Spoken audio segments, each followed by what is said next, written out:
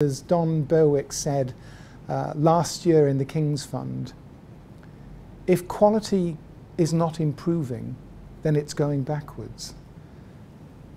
You know, there's a negative entropy in our ways of working. If we don't focus on continually improving quality of care, then it will go backwards.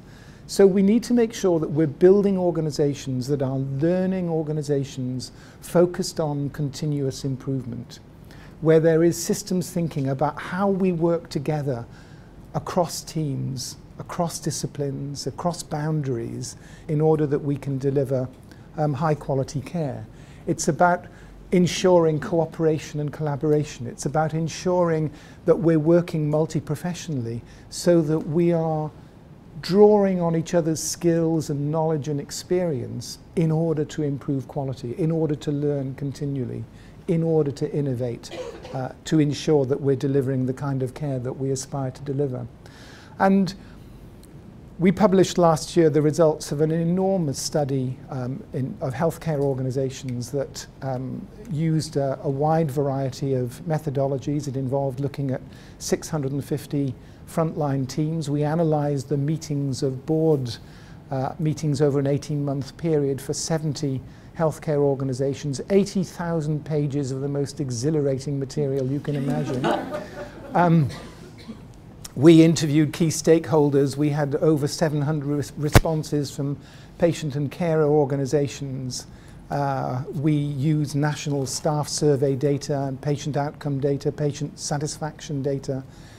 And really what was kind of core, what came out as a core piece of learning from all of that, apart from the recognition that there was huge variability across healthcare organizations in quality of care, from very dark places to very light places, was the fundamental importance of dialogue in organizations, of people talking to each other, top to bottom, end to end, of teams engaging in discussion about how can we improve quality of care, how can we develop new and improved ways of delivering care within the resources that we have available. How can we learn from each other across team boundaries? How can we ensure that we're getting rid of the blockages that prevent us from giving the quality of care that we want to deliver?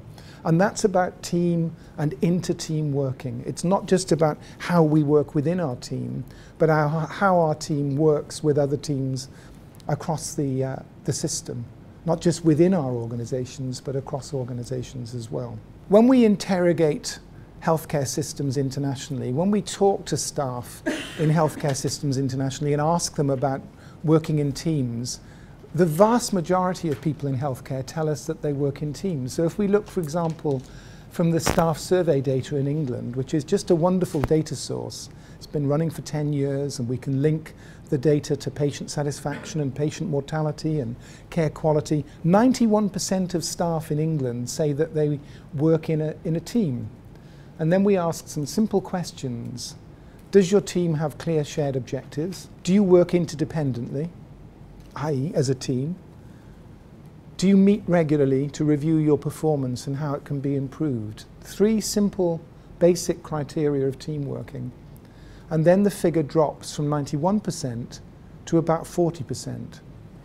So what we can say is that about 9 or 10% of people say they don't work in a team.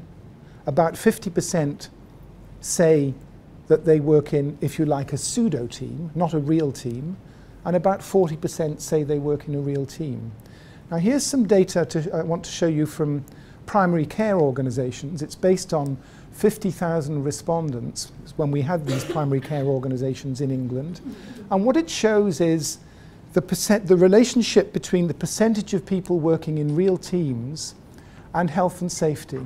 So the more people working in real teams, the lower the levels of injuries that staff report in the previous year, the lower the levels of staff witnessing errors that could harm staff or patients, and the lower the levels of bullying and harassment and physical violence against staff.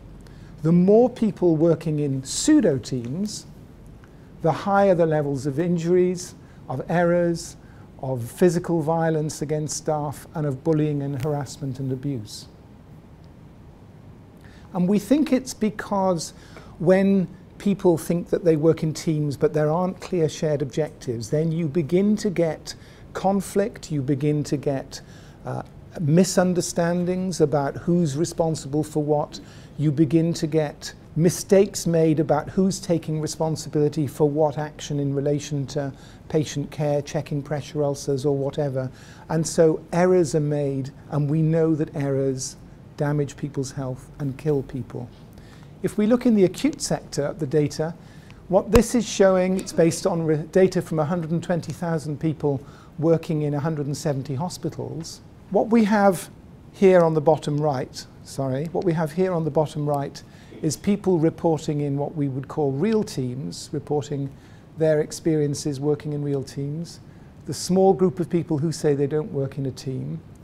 This is the group of people who say no to one of our 3 criteria questions. You understand? These are people who say no to 2 of those questions and people who say no to 3. And you can see that the rate of errors and stress and injury is much higher when people are working in pseudo teams. And again, we think it's for these similar reasons about lack of clarity of shared objectives, in effect, lack of really good team working. It also extends, these important findings also extend to mental health at work as well. We know, again, that stress at work is a really important issue in healthcare. The levels of sickness absence in healthcare are, if not amongst the highest in industry within our countries. We think from the data that we've been gathering that probably somewhere between 1 in 4 and 1 in 3 health service staff are suffering from such high levels of stress that they really need some kind of professional support. And that is deeply, deeply worrying. And it has been a chronic problem which we've failed to address, because it's very difficult to be compassionate, to pay attention to the other, to be empathic in response to the other's pain, to take intelligent action when we're really stressed ourselves. And the data that we have over a number of years now, we began gathering this data in the 1990s, shows that when people work in real teams, stress levels are considerably lower. What this graph is showing is, I'll talk you through it. What the graph I'm going to show you shows is that when people work in real teams, levels of stress are considerably lower. When they work in pseudo teams, levels of stress are considerably higher. But we also know that there's a relationship between team working and patient mortality. So the data that we've been gathering on the National Staff Survey in England over the last 10 years, we've been able to interrogate and discover that when 5% more staff work in real teams, then we see a 3% decline in hospitals, in an individual hospital, in levels of patient mortality.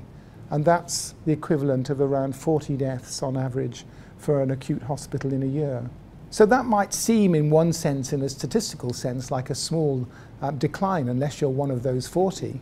But if you think of that at a national level, if we could increase that percentage from 3%, from 5% rather, to 25% across the system, then that would be associated, if this was a direct causal relationship, with around 30,000 deaths per year.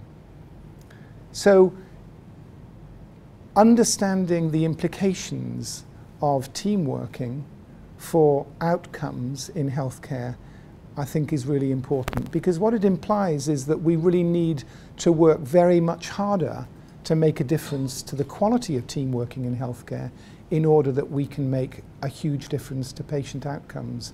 This is just as important as medication errors, as new surgical techniques, as antibiotics, as infection control in terms of patient outcomes. So it's fundamental to our thinking about how we deliver patient care.